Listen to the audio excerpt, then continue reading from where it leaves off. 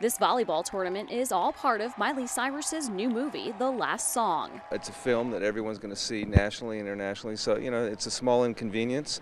I think the volleyball courts being there is a nice thing, and hopefully it's going to be permanent. And it would be fun to have something to do when you get here, because we come here like all the time, and so it'd be fun to have something to do. While it's obvious that the nets are set up for the movie shoot today, many came over the weekends, volleyballs in hand, hoping to get in a few games, and they couldn't.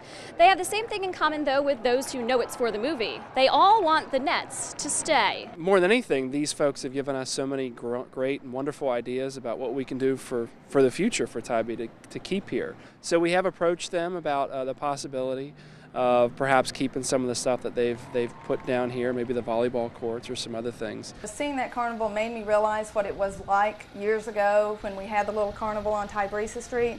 My daughter and I, who is 21 now, walked down there with me and she went, "Oh, Mom, I remember seeing the carnival. I would love to have this again."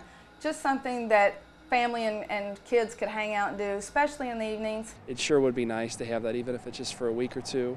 At the beach, I know it's a challenge. I know there are permitting issues and whatnot, but it certainly gave a lot of us some wonderful ideas about how we can improve Tybee, even if it's just for a couple of weeks during the summer. On Tybee Island, Randy Hempel, WSAV News 3.